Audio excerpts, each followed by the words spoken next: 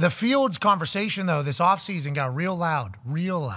You know, Dan Orlovsky said he's going to win MVP. Oh, yeah. And I know. I heard it. He also doesn't have Joe Montana as top 5 quarterback, so we won't go there. We won't go there today.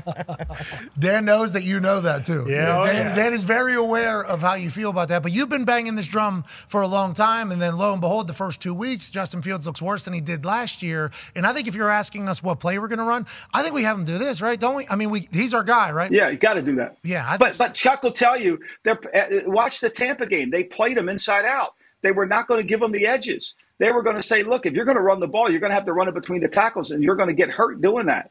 Like, Todd Bowles just didn't wake up yesterday. He understood the plan before the plan. Like, we're going to keep this guy in the pocket. We're not going to give him any of these runs, and we're going to make him have to. First play of the game, he runs a dig. Great throw inside. Okay. Bowles is saying to himself, I want to see if you can do that 25 more times. I want to see if you can do that 25 more times. You did it once. I want to see. And Bowles knew he couldn't. And so he didn't panic. He just played his defense. And he got him. Look, anytime you walk into a quarterback room, there are places on the field a quarterback cannot take a sack.